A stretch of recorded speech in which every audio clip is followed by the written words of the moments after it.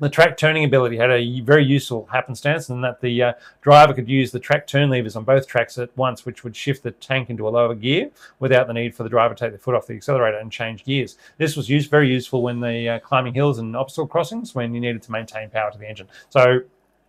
essentially, if they,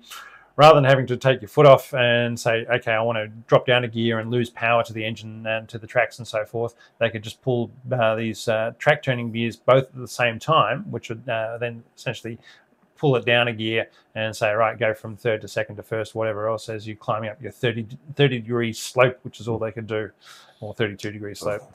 The 32-degree slope's a very steep slope, but anyway. But it's also, I mean, when you're trying to traverse obstacles and other bits and pieces, you're saying, I want to keep going forward without stalling the tank, because stalling a tank is a bad idea on a slope when people are shooting at you. Yeah, a lot of bad things start to happen after that.